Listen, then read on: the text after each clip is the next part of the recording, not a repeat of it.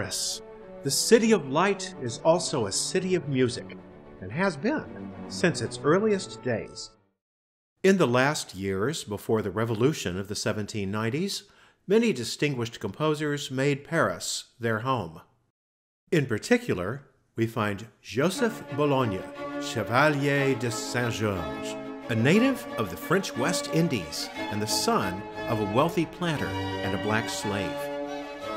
An expert fencer as well as composer, he gifted posterity with violin works and operas, of which his The Anonymous Lover has survived intact.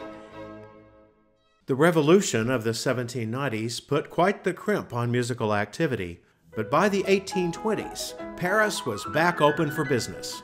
A young Polish pianist and composer named Frédéric Chopin settled in Paris in the 1830s, where he taught piano and published his remarkable piano works. His first piano concerto dates from around 1830, when Chopin was only about 20 years old. In the 1880s, an aging Belgian-born organist and teacher named César Franck underwent a burst of radiant creativity. It's just a handful of works, but they're all bedrock repertoire, none more than the majestic Symphony in D minor from 1889, an orchestral staple for more than a century.